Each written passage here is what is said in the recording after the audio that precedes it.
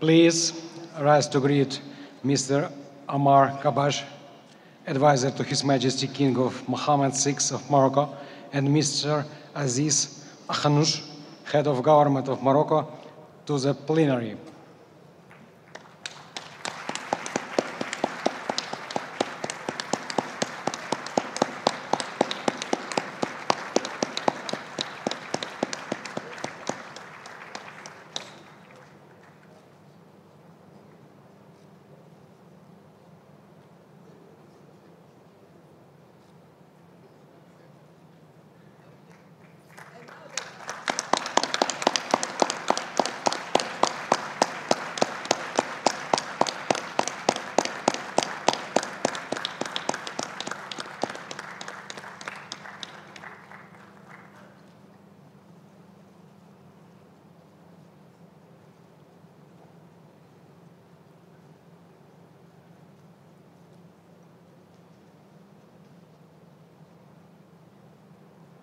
Please.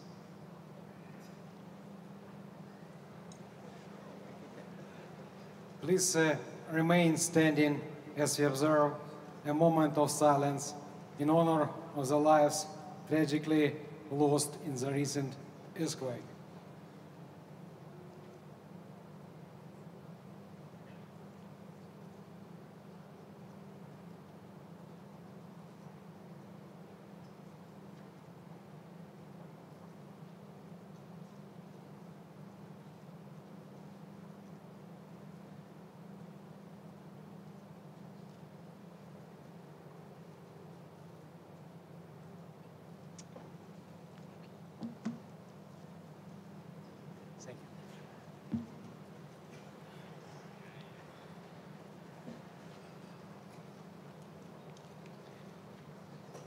Governors, ladies and gentlemen, it's my pleasure to call to order the 2023 annual meetings of the Board of Governors of the World Bank and the International Monetary Fund. I welcome governors representing all our member countries. On behalf of all participants, I would like to extend my deep gratitude to His Majesty King Mohammed VI for hosting us, and to people of Morocco for their warm welcome and gracious hospitality. At this time, I would like to call on Mr. Omar Kabbaj, advisor to His Majesty, the King of Morocco, to deliver the royal address to governors. Please.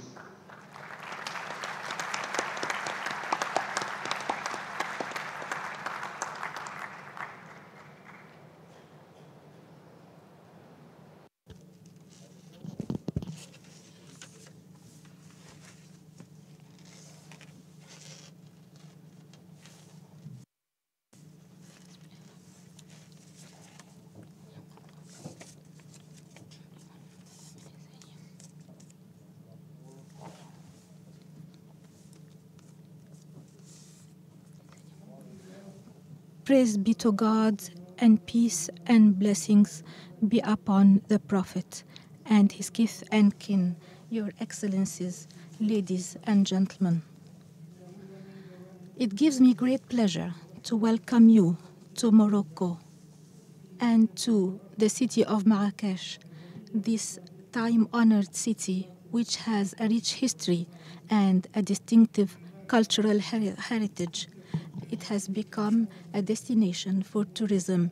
It has been the venue for major international events, some of which have shaped our modern history. I am referring in particular to the GATT summit held here in 1994, which saw the birth of the World Trade Organization, and more recently, the COP22 in 2016. I am sure these annual meetings and of the World Bank and the International Monetary Fund will be just as successful. I should like to thank you for the friendship and confidence you have shown by attending these annual meetings in Marrakesh shortly after the devastating earthquake which struck my country. I also wish to thank the states and institutions which expressed the readiness to assist Morocco, particularly in the reconstruction phase. Your Excellencies, ladies and gentlemen, we are pleased today, after 2-year postponement due to the pandemic, to see the prestigious forum back here in the African continent, half a century, and in the MENA region, 20 years after the annual meetings held in Dubai in 2003. It goes without saying that, given the exceptional circumstances the world is facing today, and the geopolitical, economic, and environmental challenges we have experienced in recent years, high expectations are pinned on these annual meetings. At a time, our planet is facing climate disruptions which have created a new reality on the ground, a reality corroborated by data on a daily basis. The world is sinking into problems which we thought had been largely resolved thanks to the rules established and multilateral institutions set up in the aftermath of the Second World War.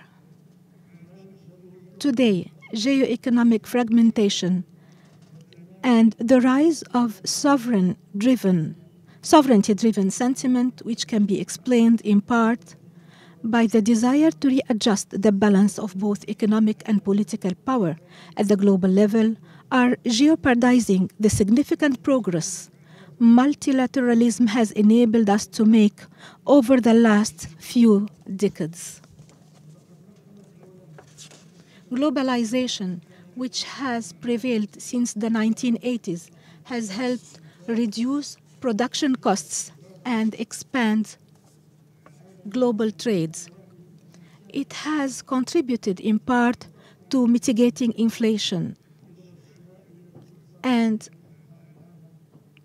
improving purchasing power across the world despite aggressive monetary policies which, although they have been largely synchronized, have not been without consequences for economic activity.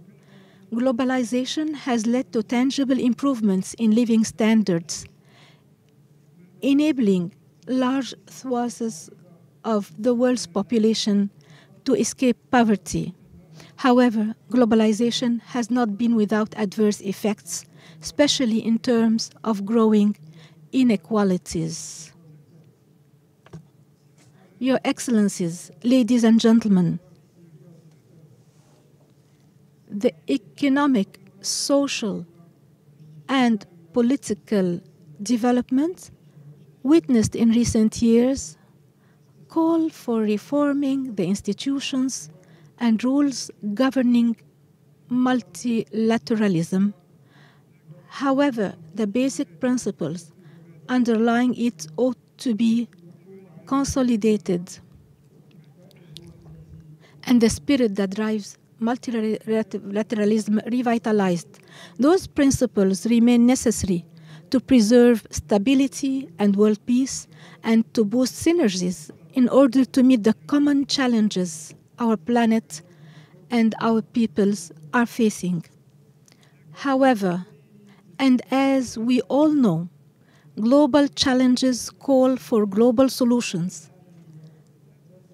They can only be devised within a framework of unity and mutual respect between nations, a framework in which diversity is a valued component, a source of wealth rather than conflict, and in which the intrinsic characteristics of each state and each region are duly taken into account. Similarly, it is essential to revisit and improve the global financial architecture to make it more equitable and inclusive.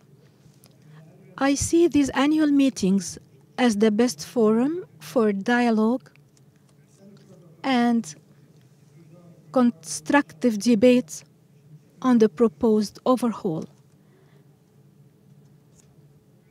Since it is our common destiny to live on this planet, there is no way for any country to shape its future without taking into account that of other countries.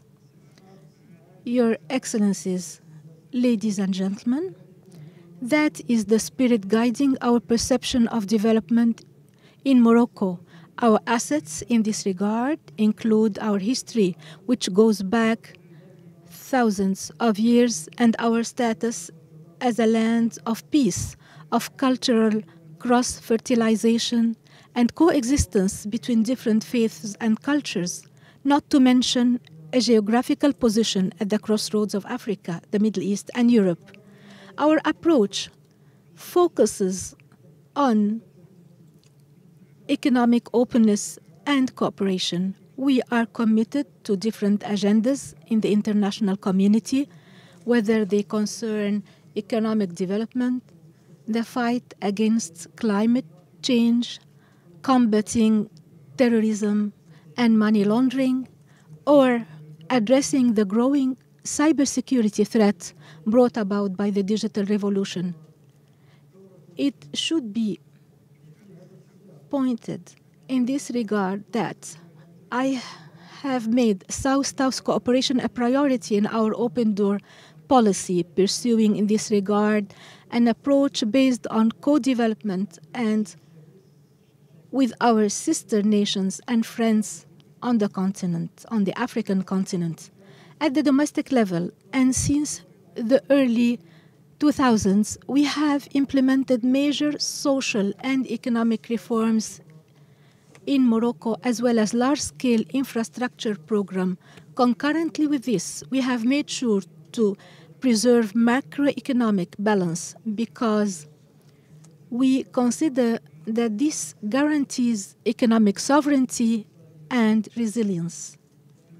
Ours is a balanced approach in which our economic policy serves human development. I have made the latter a foremost priority since I ascended the throne. And this policy has been reinforced since the COVID-19 pandemic. In this regard, I have launched an unprecedented project to achieve universal access to social protection in our country. The benefits of this policy have already been tangible. Our economy has shown remarkable resilience in a complex, uncertain global environment marked by a succession of inconceivable shocks in recent years.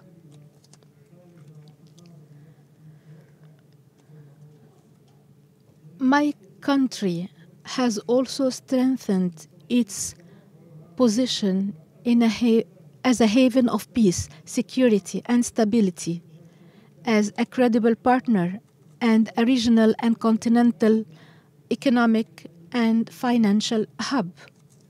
For me, the convening of your annual meetings in Morocco is the result of a long-standing partnership with the Bretton Woods institutions and a sign of confidence in the robustness of our institutional framework, our infrastructure, and our commitment to stronger international relations.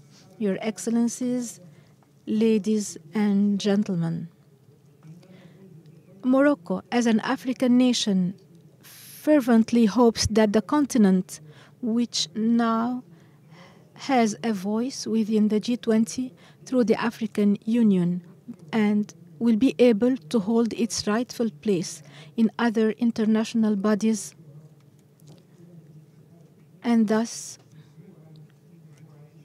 push forward its economic and social agendas. As you know, African countries are among the nations that are suffering the most from the consequences of climate change, even though they are among countries whose activities contribute the least to global warming.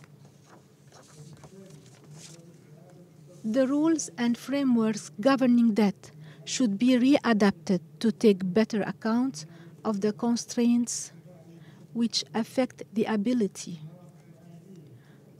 of the most indebted low-income countries to be proactive and tackle fluctuations.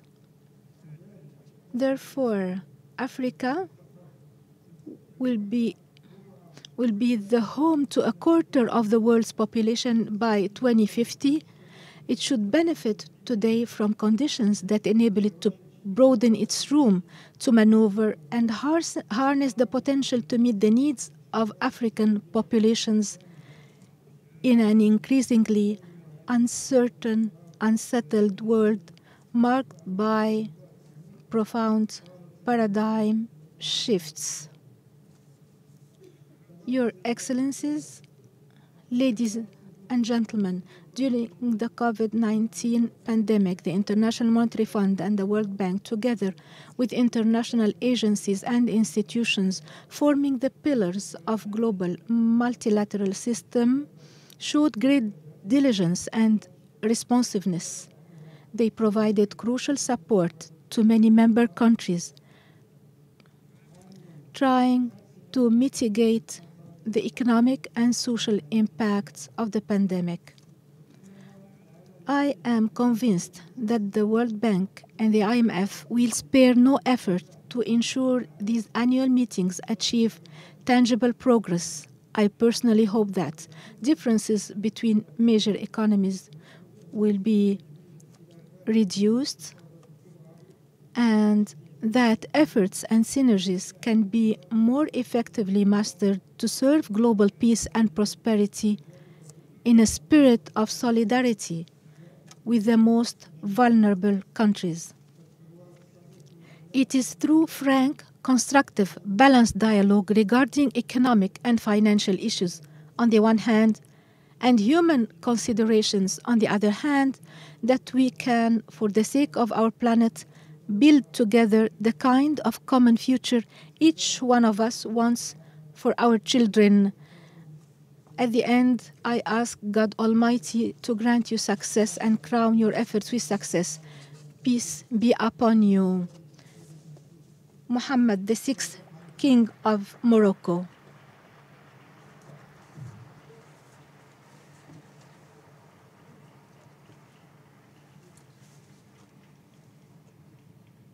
Thank you.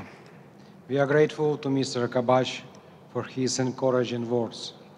It's customary in these meetings to hear from the chair, and I shall proceed in the same way.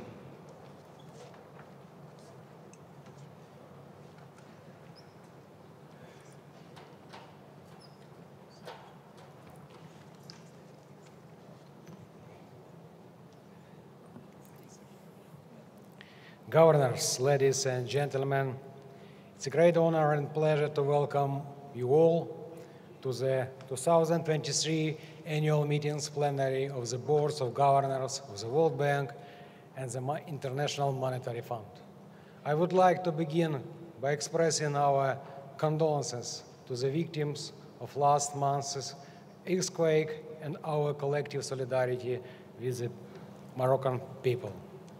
I would also like to pay tribute to the response of the Moroccan authorities and convey our gratitude to His Majesty, King Mohammed VI of Morocco. Let me also express our sympathy to the people and authorities in Libya who continue to suffer from the devastating impacts of Storm Daniel, as well as those in Afghanistan suffering from the impact in the recent earthquake. When our members face a crisis, the World Bank and the IMF are at their side. They are there in solidarity with knowledge and finance to bring to the table. They are as an old friend and as economists, project managers, advisors, ready to roll up their sleeves and get to work. It's this moment like this that is plain to see why the world needs the World Bank and the IMF. The challenges facing our membership continue to intensify. Growth is below the historical average. Inflation, while declining in some parts of the world, still remains stubbornly high. Climate shocks and geo-fragmentation threaten to create more food and energy price spikes and complicate the flow of commodities across borders. More than half of low-income countries and some middle-income countries are in or at the high risk of debt distress. Medium-term growth is forecast to be at its slowest pace in decades. Policymakers have little room for maneuver. Of all of the global challenges facing our membership, there is none greater than countering the destructive force of war. None greater than repairing the trails of devastation, of human tragedy, and disruption of economies across the world. Violent conflict has spiked dramatically since 2010, doubling in the past decade with setbacks to stability in regions across the world. Poverty reduction efforts are delayed and fragility, conflict, and violence. Gender-based violence increases during war, making it critical to protect women and girls. War cuts across all our development objects. Conflict drives population from their homes and livelihoods. Thanks to the strong partnership with the World Bank and the IMF, as well as generous donors, countries facing fragile situations are better able to provide basic services and avoid further economic downturn. The people we most need to reach and growing in numbers. Nearly a third of the world's population did not have regular access to food last year. Severe food insecurity is twice as prevalent in FCV countries and non-FCV countries. Nonetheless, countries such as my own are resilient.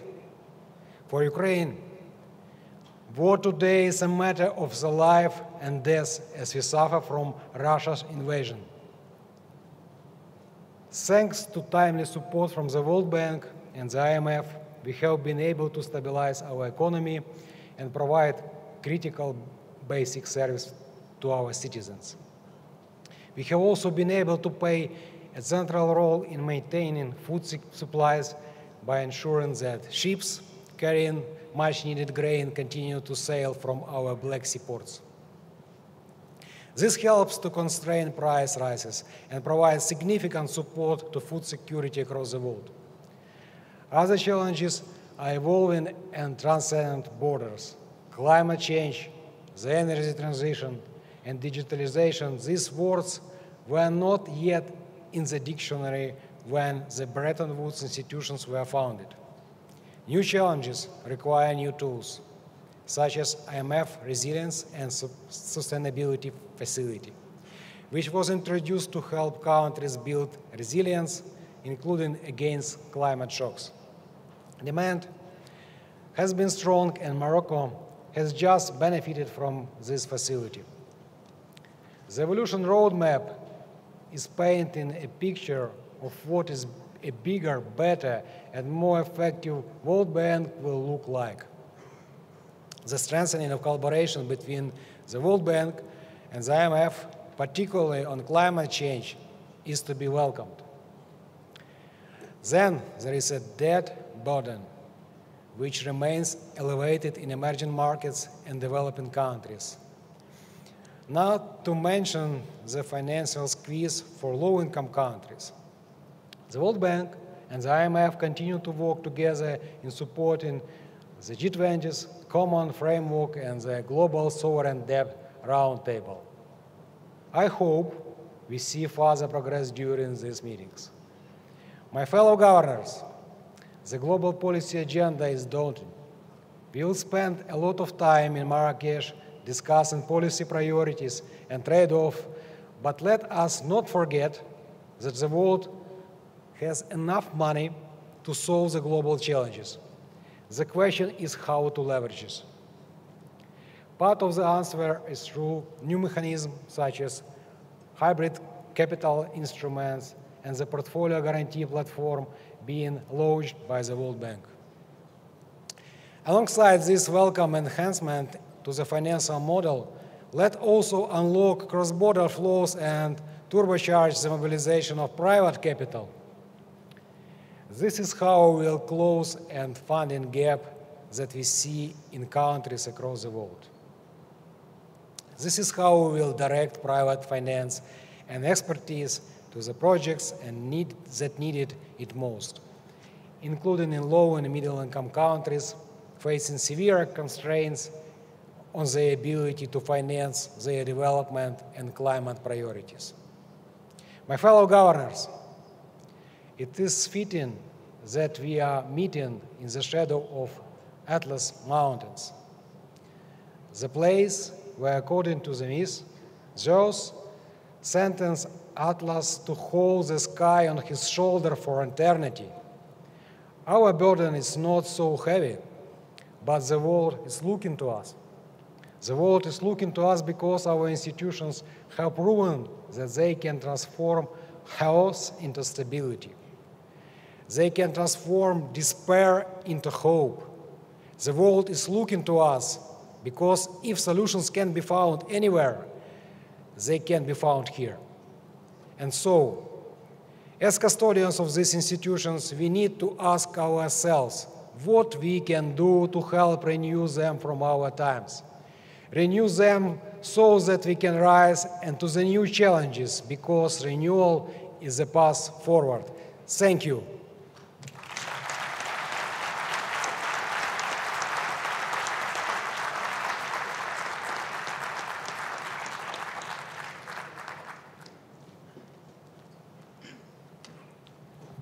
At this time, I would like to call on the President of the World Bank to address the governors.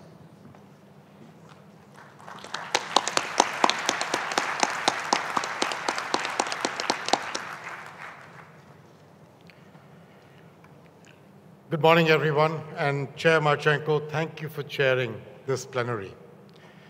Mr. Kabbaj, Prime Minister Akhanush, may I first of all start by expressing my admiration and my appreciation for you all and for your people in the manner in which not only have you conducted your hospitality for us, but the decency and dignity with which you are helping your own people every single day through a very difficult period. Thank you very much.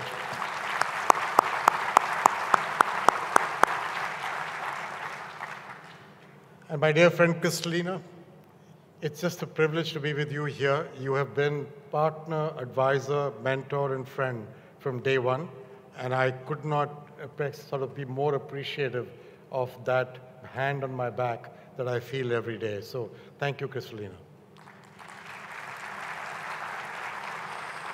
And I want to thank my predecessor, David Malpass. This is my first annual meeting. He's not here today, but for his service and his time spent at the institution, I think he deserves a round of applause from all of us. So thank you.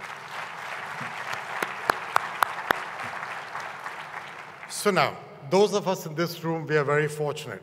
We are custodians of an institution with a tremendous responsibility at a time of great uncertainty and consequence. The world is fraught with profound changes, profound forces. We face declining progress in our fight against poverty. We face an existential climate crisis, food insecurity, fragility, a fledgling pandemic recovery, and we are all feeling the effects of conflict well beyond the front lines. A perfect storm of intertwined challenges and extreme geopolitical complexity that, taken together, actually exacerbate inequality. Economic growth in much of the developing world is retreating, falling from 6% to 5% in 2 decades and on track for just 4% over the next 7 years.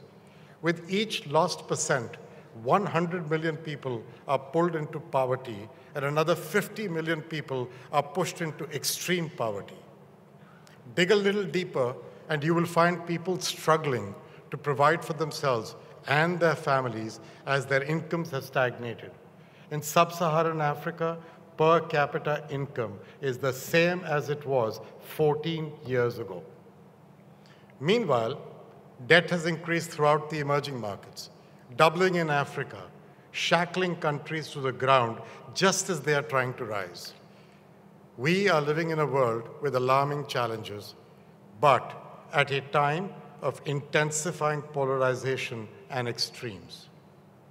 Beneath the surface, a growing mistrust is pulling the global north and the global south apart, and that is complicating the prospect of progress. The global south's frustration is understandable. In many ways, they are paying the price for the prosperity of others. When they should be ascendant, they are very concerned that promised resources will never manifest.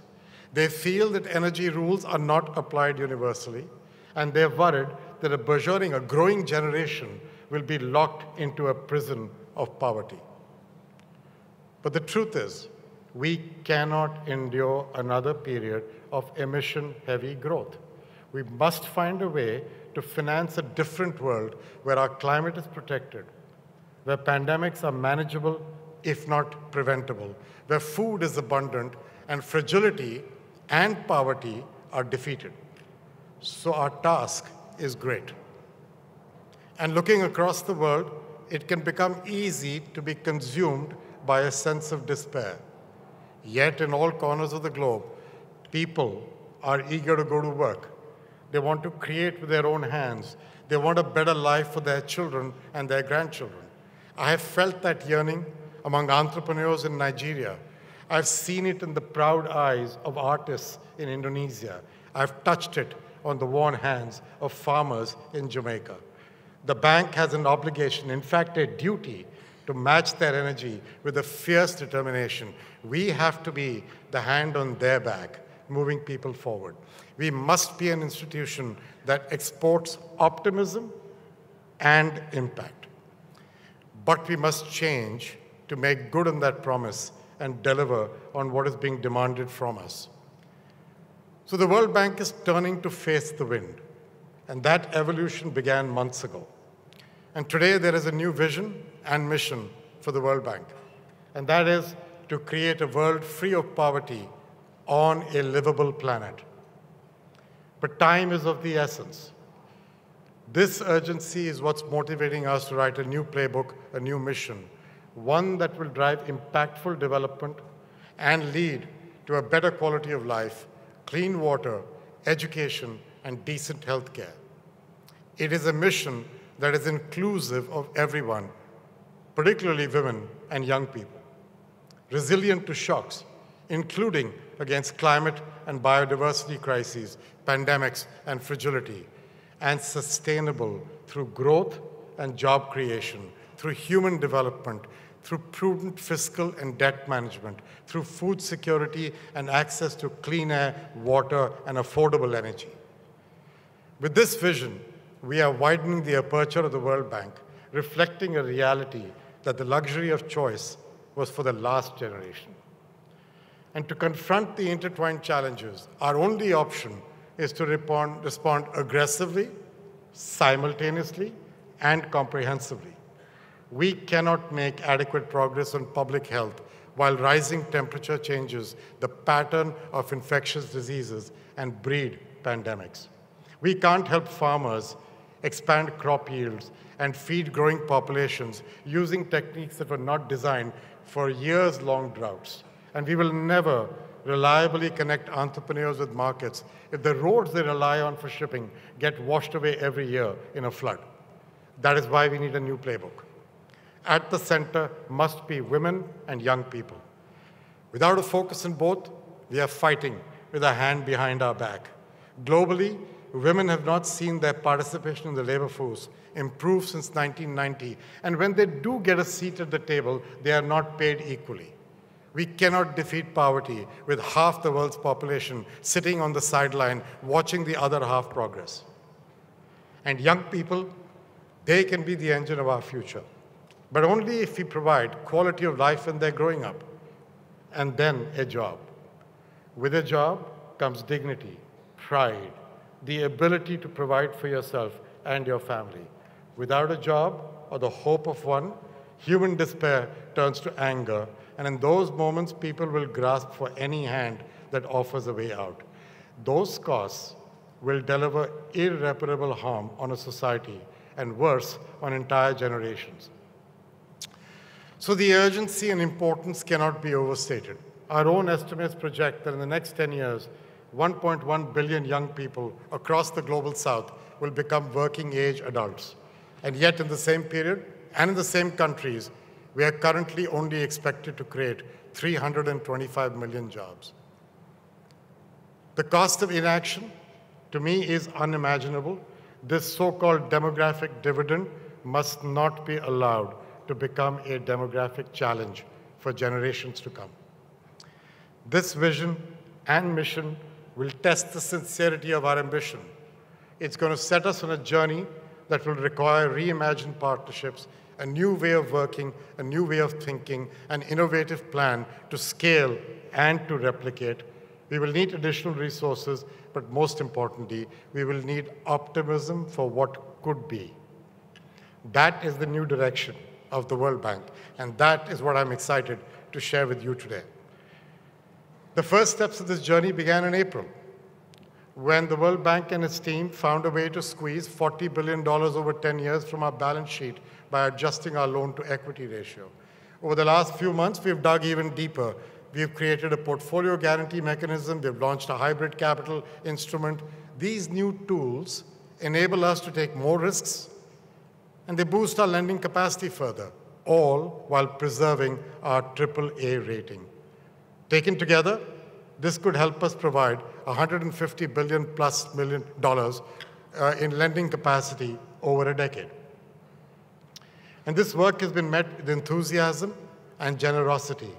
Germany moved first to support hybrid capital. Their contribution alone should give us 2.5 billion euros in additional IBRD lending over the next 10 years. And with the United States' early support for portfolio guarantees, we could unlock roughly 25 billion in new IBRD lending. And a number of other countries, from the Nordics to Asia to the Middle East, are all expected to join us soon. What makes these tools unique and a very good investment is their ability to leverage every dollar 6 to 8 times over 10 years. But we are not stopping there. With other multilateral development banks, we are exploring ways to better utilize callable capital and SDRs. Both are very complicated, but they are achievable. Unlocking their potential will take time. It'll require action from shareholders and central banks. We see other opportunities. Our Global Public Goods Fund was designed to incentivize cooperation across borders to tackle shared challenges. But in the past, the funding came only from IBRD's income, and that held back its potential. Now we've opened the door to governments, to philanthropies, and that should grow concessional resources. With this bigger ambition and ability to deliver on our new mission, we believe this will be a true livable planet fund. We know this model can work. In a big step forward, Uruguay became the first country to take advantage of reduced interest rates as a direct result of meeting climate performance targets. Money can be used to incentivize countries for global public goods. That is an innovative approach that we aim to scale. And we are continuing to test other ideas across our ecosystem of incentives. We're exploring maturities of 35 to 40 years to help navigate longer-term horizons for social and human capital investments. We're investigating if we can reduce interest rates to incentivize exiting from coal as part of energy transitions. And in countries that utilize both IDA and IBRD, we're looking to find ways to encourage a renewable energy transition by increasing concessional finance in the mix. This spirit of innovation and exploration is comprehensive. The World Bank stepped forward to support the most vulnerable when compounding challenges, the war in Ukraine, effects of the pandemic, and inflation all hit. But the need was so great that we allocated a majority of our 3-year crisis response window in the first year itself. So now, we must replenish it. Our objective is to raise $4 billion for the crisis response window plus. The United States is requesting $1 billion for that from Congress. And other countries like the Nordics are pledging donations. But we're a long way away from our goal, and our time is short. we are looking for others to step forward. We need our donors' help to reload this fund, carry us through to the next IDA cycle.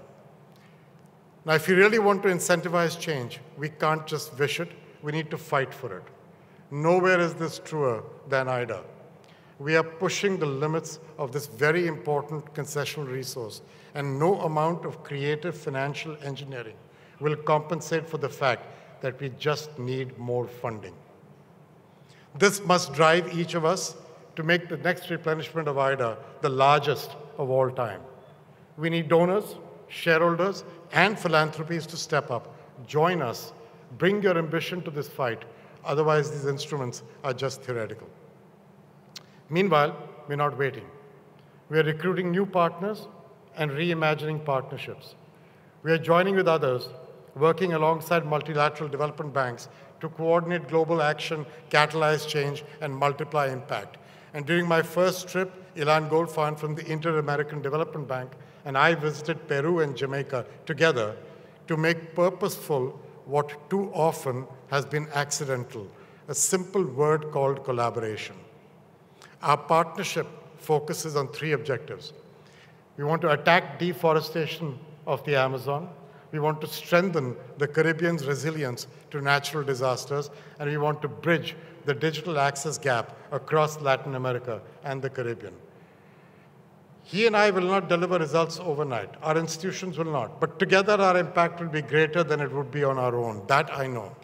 And that is why the World Bank is reaching out to other institutions in hopes of establishing similar partnerships. That spirit of common cause is shared among the multilateral development banks.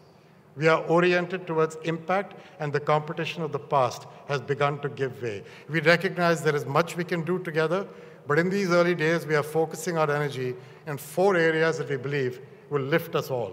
1, we are working with credit rating agencies to help improve their understanding of our work and our true risks. They are integral to unlocking capital and pricing. Without progress, ideas like callable capital will remain out of reach. 2, we are expanding collaboration on joint financing. We're establishing a co-financing platform to facilitate coordination across global and regional priorities. 3, we are standardizing our processes, reducing transaction costs, and freeing up technical capacity. Already, we are making progress on procurement, and we're looking to streamline environmental and social frameworks. And finally, we are developing a new approach to track climate outcomes based on impact. We plan to share more about that at COP28 in Dubai. Now, this unified approach could greatly benefit the governments we serve, make it much easier for them to access resources from a diverse set of multilateral development banks, focusing lending through a single country platform. But the World Bank and my friends in the other MDBs, we don't have a monopoly on good ideas. We should just steal shamelessly and share seamlessly. And we must do it with, among others, think tanks, the private sector, civil society, frankly, anybody who is willing to move the needle, because we really want to move that needle. There is much we can do together, but this commitment to impact begins with ourselves. The World Bank has launched an ambitious program to quicken our pace, increase our efficiency, and simplify our processes, knowing that when development is delayed, development is denied. By the numbers, 1 year without education reduces a person's future income by 10% annually. Depriving a child of proper nutrition in their first 1,000 days decreases their income by around 17% every year for the rest of their life. Yet at the World Bank, we spend the same amount of time on a difficult project, like a 2,000-mile transmission line that traverses conflict zones and critical environments, as we do constructing a small solar grid or new school. Our teams spend months preparing reports that evaluate risk from every angle, 4,880 days of staff time each year just on duplicative internal reviews and clearances. And when a project works that should be expanded, our processes require teams to start from fresh. We tell communities to wait patiently while their children grow, while poverty deepens, while untreated illnesses worsen, and the worn path to clean water is packed harder every step, by step, by step. So currently, a World Bank project takes 27 months on average before a single dollar gets out the door. 27 months. And then that's followed by a lengthy implementation process and project construction. Sometimes 10 years before the first benefits are felt. That is a lifetime. We have to do better. There is precious time we can save. We have the entire process in our crosshairs. We are initially working to dramatically reduce the project review and approval time by 1/3. But we have the ambition to do more. Our plan calls for simplifying approvals, proportionately adjusting reviews, and combining intelligent technology with shorter timelines to drive speed. And I'm telling you, we will do so without making a single change to our environmental and social standards that protect the communities we work for and give peace of mind to our partners and to our shareholders. Well, I just don't believe that quality conflicts with speed. I believe we can deliver quality and speed. This is important progress. There's more we can do. We are developing a plan to better support governments with implementation. If we can build technical assistance into our projects from the start and help countries develop capacity, we give time back. Not only are we streamlining our approach and encouraging our teams to work faster, we are exploring ways to incentivize speed and collaboration throughout the World Bank. That need for collaboration, demand for impact, and belief that there is elegance and simplicity has inspired us to think about a potentially transformational program. Our hope is to refocus the World Bank to confront challenges not just as a bank, as a funding mechanism, but as a knowledge mechanism. That's what governments are calling for, our knowledge. The World Bank has long been celebrated for approaching the thorniest problems to find solutions and to change lives. In my brief time at the bank, 131 days, I have seen that impact with my own eyes. In India, technology is used to track student performance and student attendance in real time. Education experts spot problems, take quick action, they get the kids back on track. As a result, student and teacher attendance and enrollment have all increased. In Peru, free legal centers are changing and saving lives. Every day there are lines out the door. Women are pursuing unpaid pensions and child support. Other women are seeking justice for domestic and sexual abuse. Stories that are not unique to women in Peru. It's not just India and Peru that are trying to improve education outcomes or create more equitable societies. So the question is, why have we not exported that success? The World Bank has enjoyed many successes. Knowledge has been gained with each. In the last 5 years alone, we have helped 100 million people find jobs. We have expanded healthcare access to over 1 billion people. We've helped nearly 500 million children get an education. We've reduced carbon emissions and helped to reduce them by over 230 million tons annually. But despite that progress, too many still don't feel the impact of what we have done.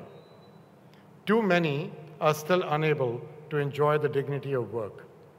Too many still live without access to electricity, quality education, decent healthcare.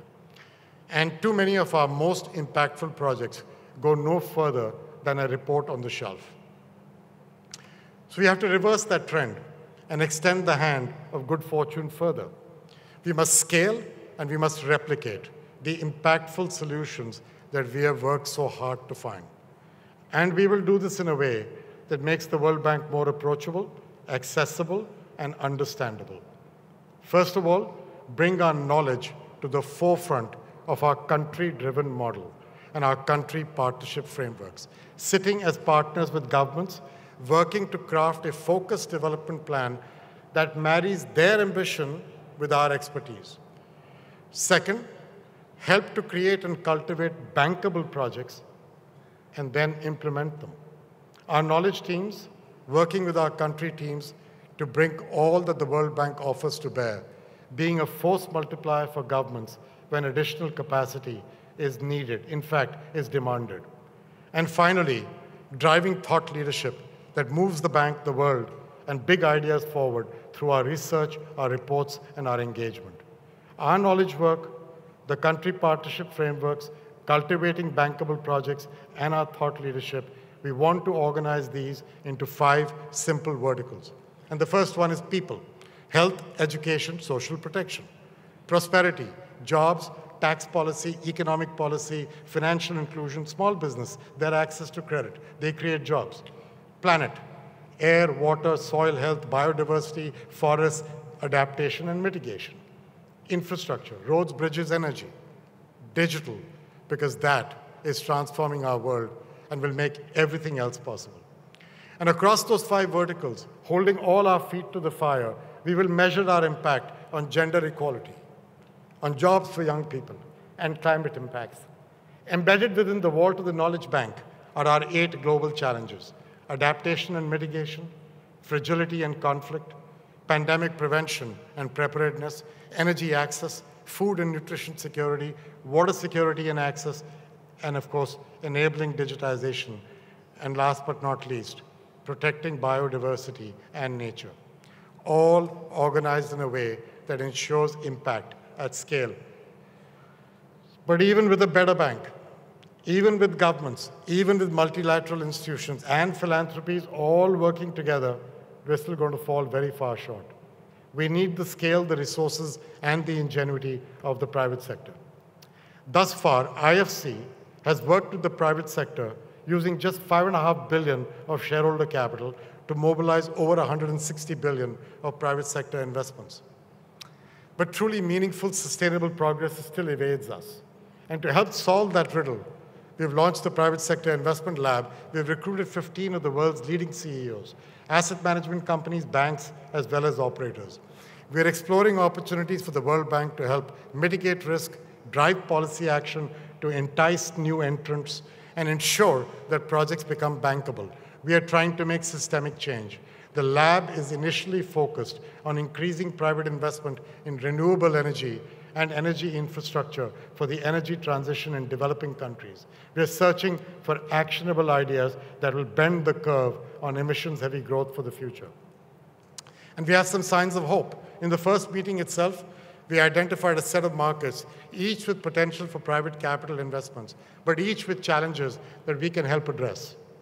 We've identified early ideas for how the bank can better mobilize private finance. Among those was to unify guarantee issuance across the institution, simplifying access to them and supporting a very ambitious growth plan for MEGA over the next few years. Seeing the strong demand for this effective tool, we're already acting. We're going to explore ways to deliver this in a way that makes sense of the private sector. We're asking a great deal of the private sector. We're asking them to operate in places and in situations where their algorithms and their expertise will not extend. But those are roads that the World Bank has traveled for years. And if we are asking others to follow, we should be willing to share our map. And that means giving private sector investors and rating agencies usable data from our global emerging markets risk database, what's fondly called GEMS, originally developed to inform our own investing.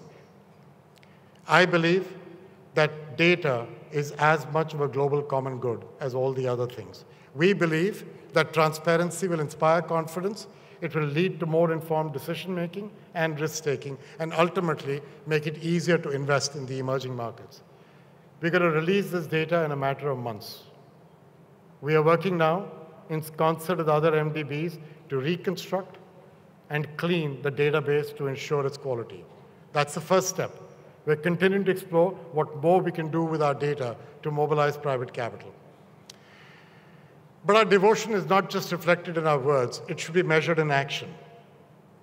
We are trying to become more efficient, incentivizing output, not input, and ensuring we focus less on money out the door, but more on how many girls go to school, how many jobs are created, how many tons of carbon dioxide emissions are avoided, and how many private sector dollars are mobilized for every dollar we put in.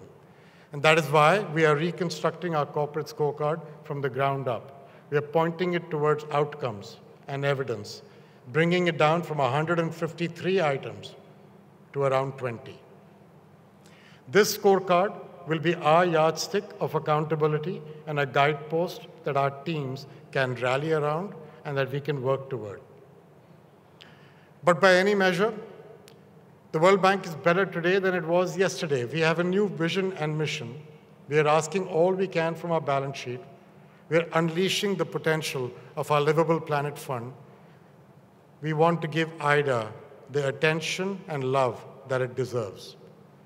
We are becoming faster and more efficient. We have new ways to respond to crises. We are focusing the knowledge bank on scale. We are trying to drive thought leadership. We are collaborating with partners to maximize impact. We are working side by side with the private sector. And though we are making a difference, though we are evolving, this is still wet paint. This is things we have to do. We know where our direction is. Though we are operating with urgency, our work has just begun. The ambition of the Evolution Roadmap is not the end of our ambition for the World Bank.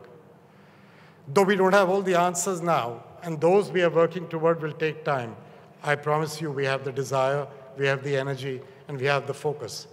There are new frontiers to explore, like moving from small bespoke loans to large standardized investments that can be packaged.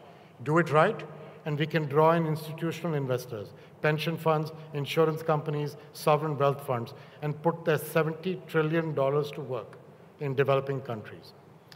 This has been a thing of fantasy for years, but hope is not a strategy. We are in the early days of building such a platform. By doing the hard work now, we will be in a position later for success. Success that could be further multiplied across multilateral development banks to mobilize much greater amounts of private capital than ever before. Don't forget, we're not starting at square one. Every day, millions of people do their best to be part of the solution. There are real examples of action. In Nigeria, shopkeepers are using solar power to keep their shops open and medicines safe late in the evening. In Indonesia, I saw all these myself, by the way. Mangrove rehabilitation efforts are reducing carbon emissions. They are creating sustainable employment for women. They protect communities from floods.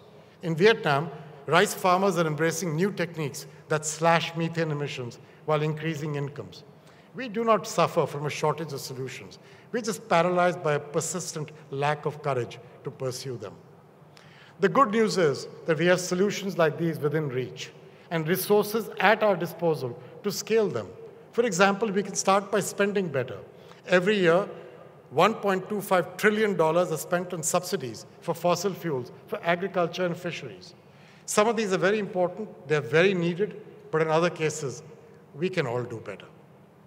The economic costs of fertilizer runoff, unnecessary air pollution, and overfishing is $6 trillion more every single year.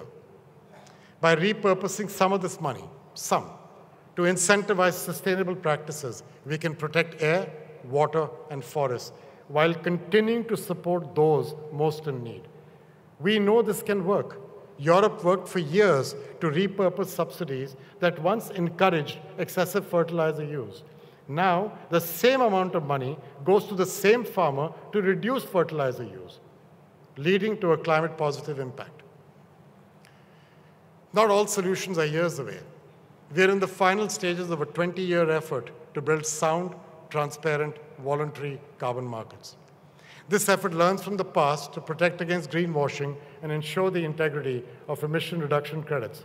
And that assurance is a crucial piece of a complex puzzle. Validation is the backbone of healthy markets. It feeds investor confidence, it generates better prices, it enables countries blessed with natural resources in the global south to see the value of monetizing those assets and protecting them. Most importantly, they generate income for families and for communities. If successful, voluntary carbon markets can become more liquid, transparent, and a much better deal for developing countries. Our ambition is to grow this platform to finance emissions reductions in developing countries and to benefit local communities. So our aspirations are limitless, driving our work to deliver a better bank, because eventually we will need a bigger bank. And that will be the acid test of ambition. Nearly all estimates make clear that adequate progress requires trillions annually. far more than what the capital adequacy framework will produce by itself. The private sector can help.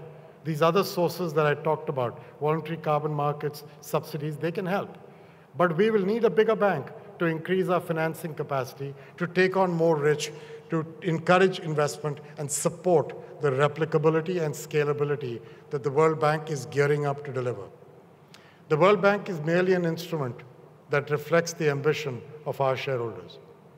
The progress we aspire to achieve requires our resources and capital to be commensurate with our vision and the demands upon us. But if there is wisdom in our origins, it is that we can do big things together. Every generation believes that the set of challenges laid before them are the most difficult, the most consequential, and the most intractable. But never has humanity stared down a set of problems so complex and severe that our very existence is in question. However, as the leader of an institution founded on the principles of peace and cooperation, I wanted the first time I spoke to you to be one of impact, but also of optimism. There is nothing that gives me more hope than our capacity to work together in common purpose. Do not look at the ground.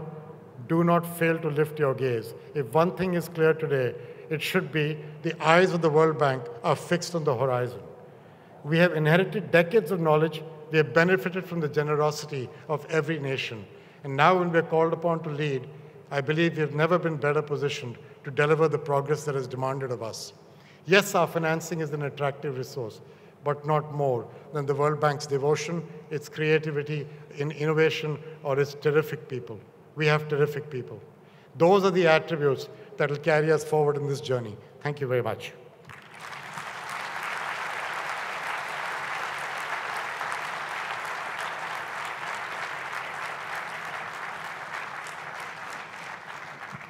Thank you. At this time, I would like to call on the Managing Director of the International Monetary Fund to address the governors.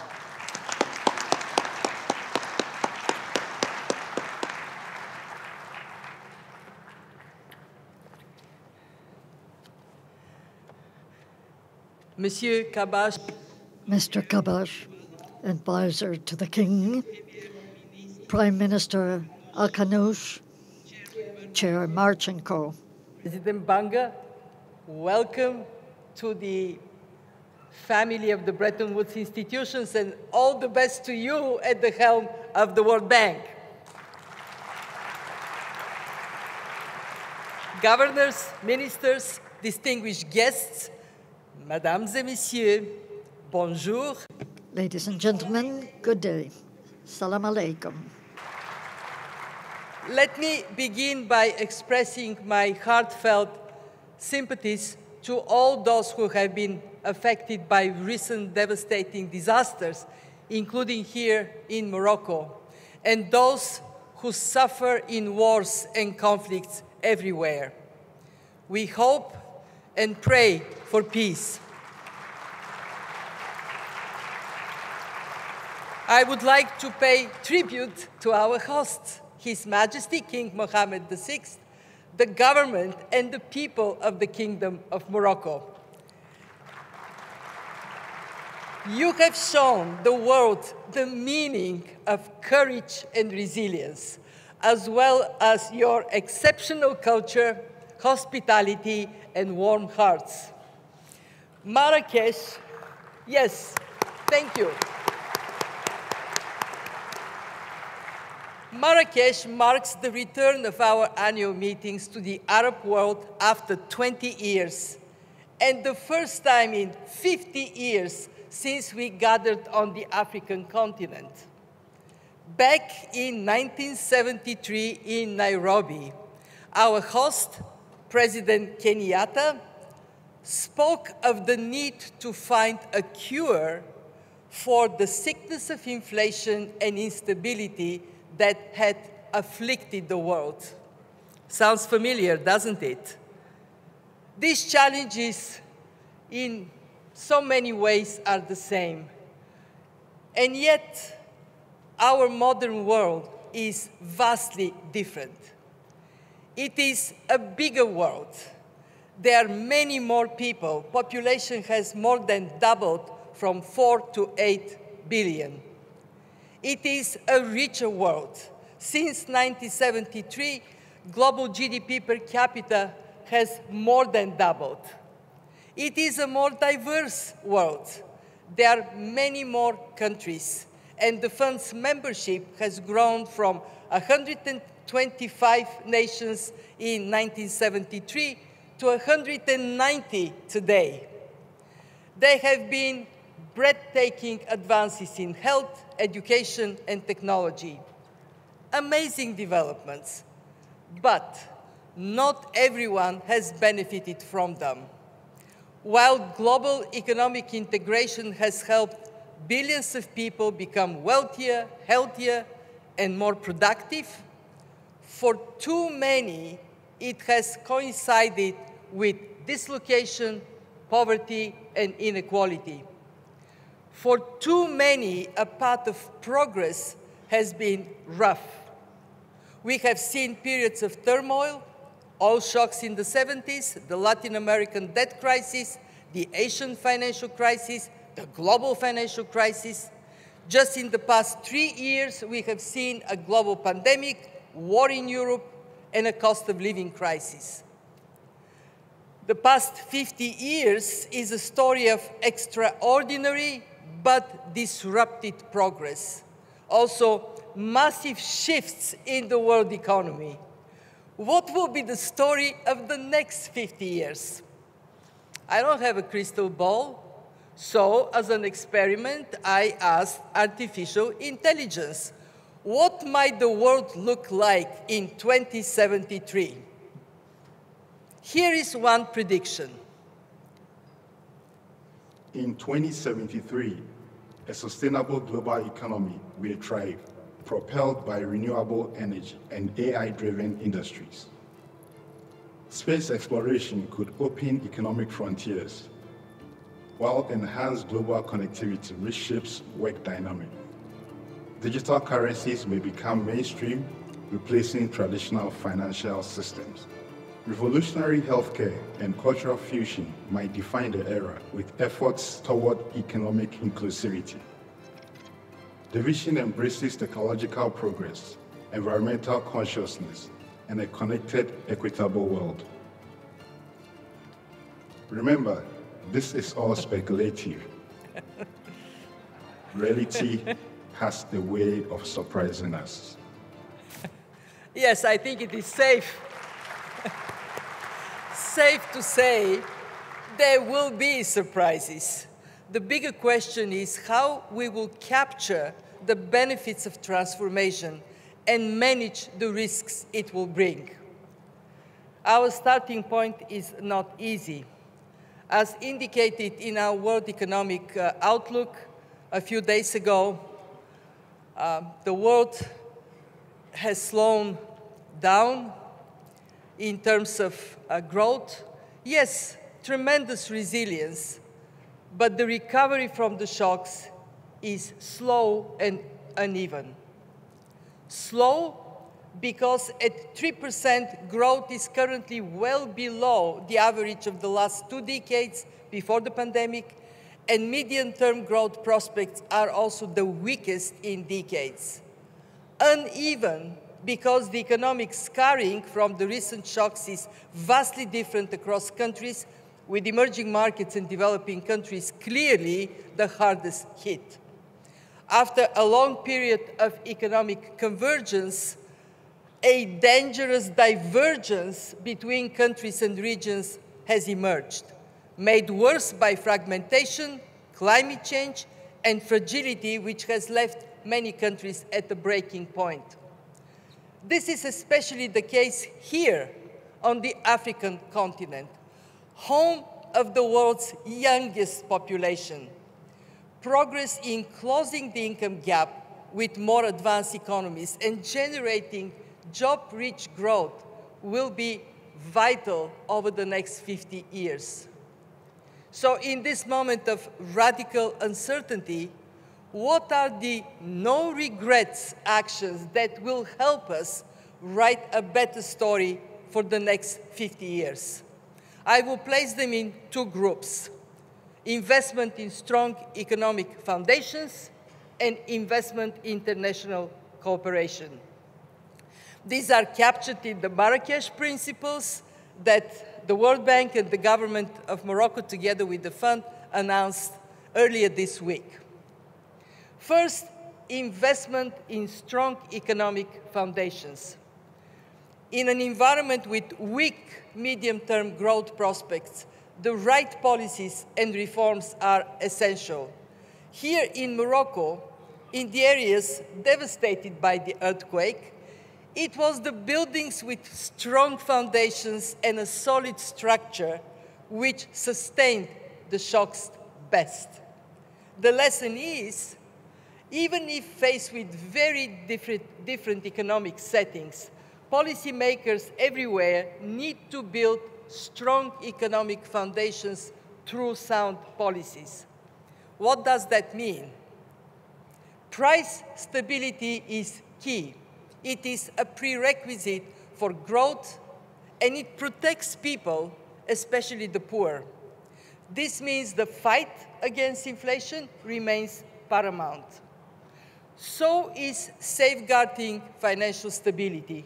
Clearly, we are facing a higher for longer era in terms of interest rates, but a sharp further tightening of financial conditions can happen, and it can hit markets, banks, and non-banks. Therefore, strong supervision is essential. Prudent fiscal policy is more important than ever. Why? Because debt and deficits are well above pre-pandemic levels. The time has come to restore fiscal space. This means tough decisions for governments. By prioritizing spending and with credible medium-term fiscal frameworks, it can be done. Contemplating these foundational policies, we have to also think of transformational reforms to boost medium-term growth. Think of improved governance, helping to fight corruption. Streamlined regulations, making it easier to open and run business. Reforms to boost trade and improve access to capital. And increasing labor force participation, especially for women. The right package of reforms could boost output levels by up to 8% in 4 years. But the highest return of all comes from investing in people, especially education, to ready the young people, including those right here in Africa, for the jobs of tomorrow. Where will the money come from for these investments? Ajay talked a lot about that.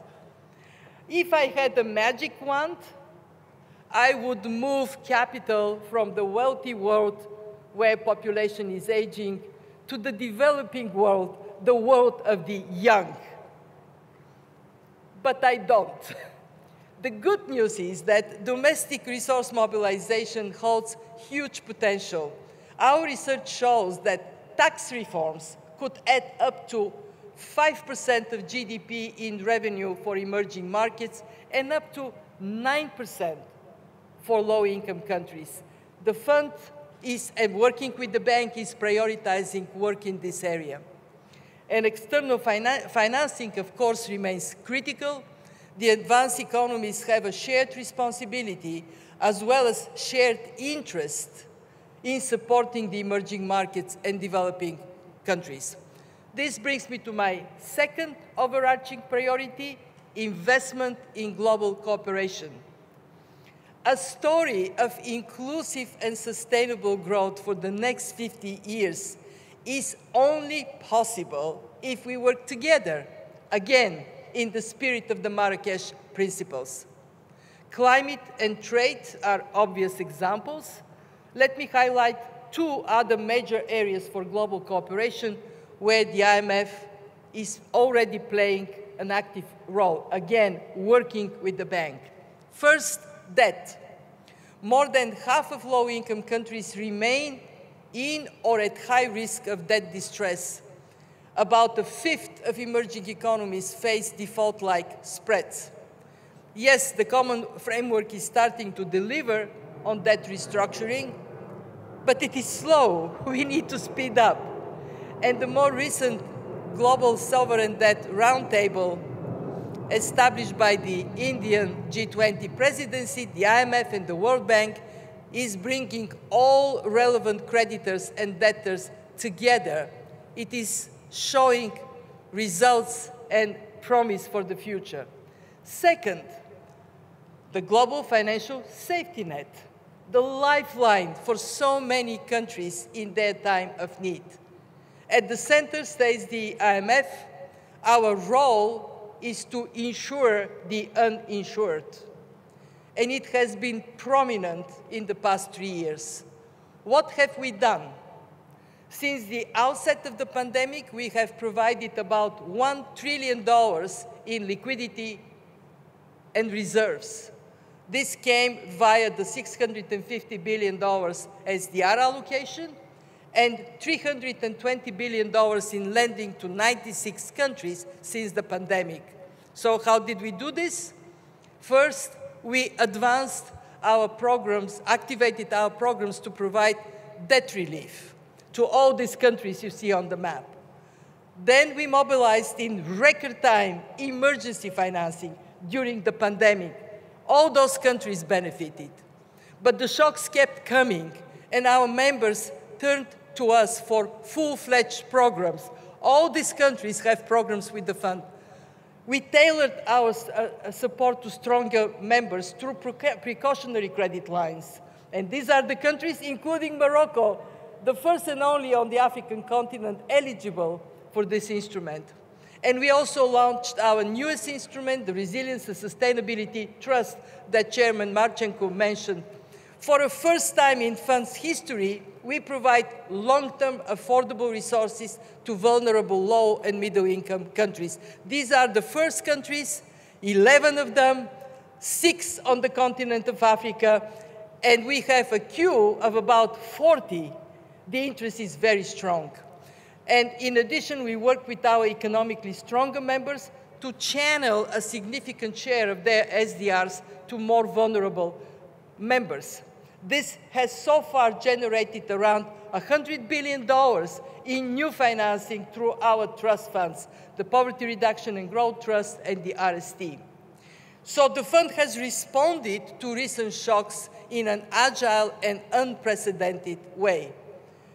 But with countries likely to face larger and more complex future crises, to continue to play our role at the center of the global financial safety net, we need to urgently be strengthened on 2 fronts. First, by boosting our permanent quota resources, which will bolster our capacity to support our members.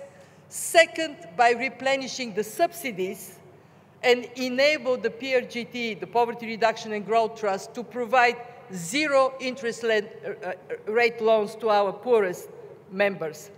And at the same time, we must continue to work towards adapting our governance structure to better represent you, our membership, as changes in the economy, in the global economy take place. We now have a possibility to add a 3rd chair for Africa from 2 to 3 on our executive board, and it is a welcoming step. And I heard Mr. Kabbaj talking about more representation for Africa. I'm very hopeful. Tomorrow we have our meeting, IMFC meeting. I'm very hopeful for support for these very important developments.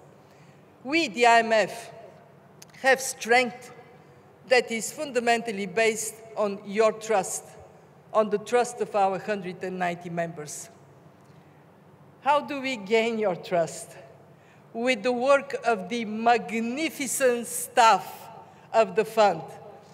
I'm asking staff of the fund to stand up. They work tirelessly, day and night, in the office and at home to repay this trust. I could not be more proud of them. My deepest appreciation to my colleagues in the senior management team. Everybody sits, only senior management stands. Okay, senior management, a round of applause for them. And to our executive board members are somewhere in the room. I don't want to embarrass them because they may be running with delegations to meetings. Not going to ask you to stand up. We draw tremendous strength from our partnership with our sister institution, the World Bank. And I want to thank Ajay and the staff of the bank for it. Thank you.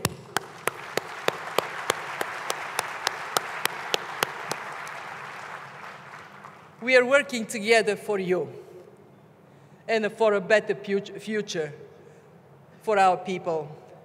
I want to conclude by quoting some lines from a Malun poem, which I saw during my visit to the Museum of Jamal Fina Square. Go and contemplate the wall of Marrakesh the Red. Your heart will find peace. There is then no closed door to which you will not find the key.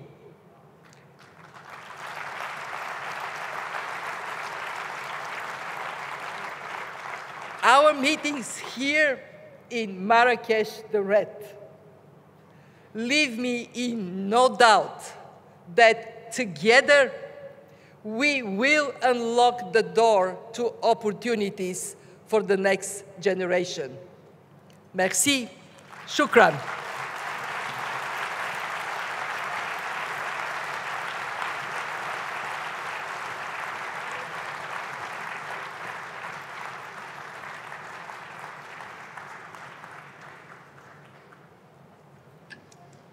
Thank you. Let us now turn to the formal business of the institutions. We have before us the reports and recommendations of the Joint Procedure Committee. Report 1 covers the business of the IBRD, IFC, and IDA. Report 2 covers the business of the fund. And Report 3 concerns matters of common interest of all organizations. We also have the report of the Procedures Committee of the Multilateral Investment Guarantee Agency. On the recommendations of the Joint Procedures Committee and the MIGA Procedures Committee, I propose the adoption of these reports and the recommendations contained therein.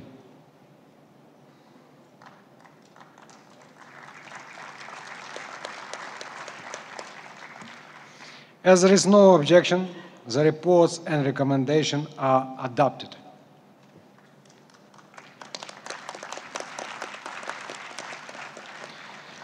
On matters related to the International Center for Settlement of Investment Disputes, I ask Mr. Ajay Banga, and Chair of ACCIDIS Administrative Council, to take the floor.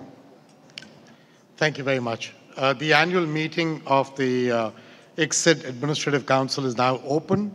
Ms. Mercy Tembon will introduce the items for consideration by the Council.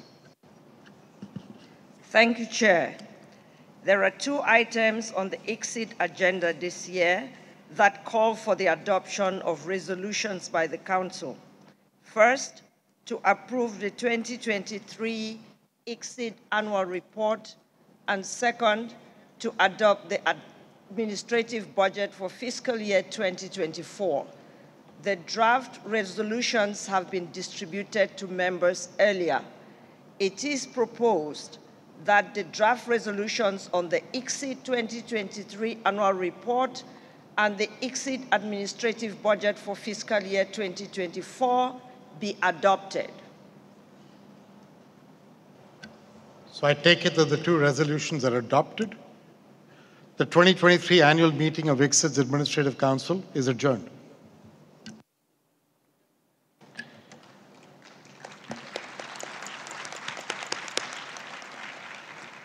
I thank Mr. Banga.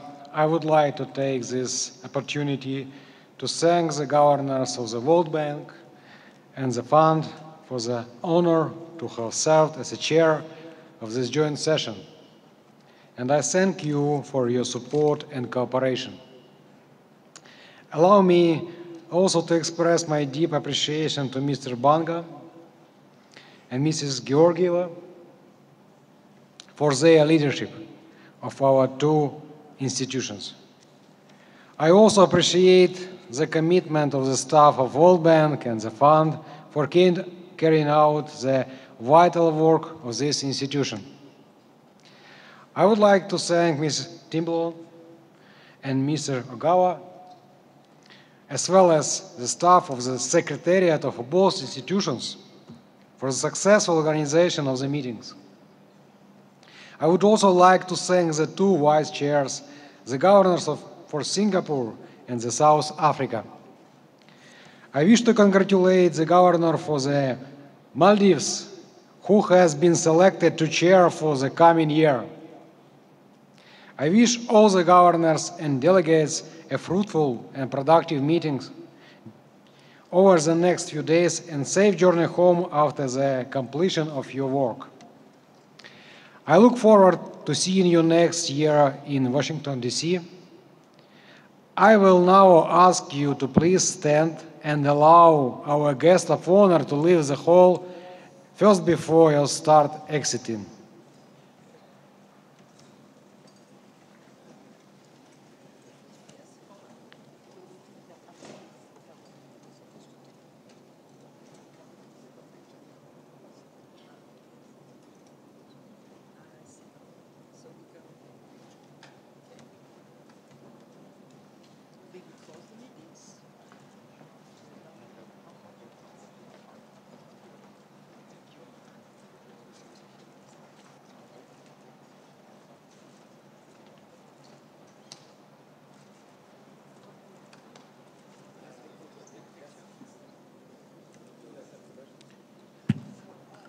I hereby adjourn this meeting for the 2023 annual meetings of the Boards of Governors and the IBRD, IDA, IFC, and MIGA, and the IMF.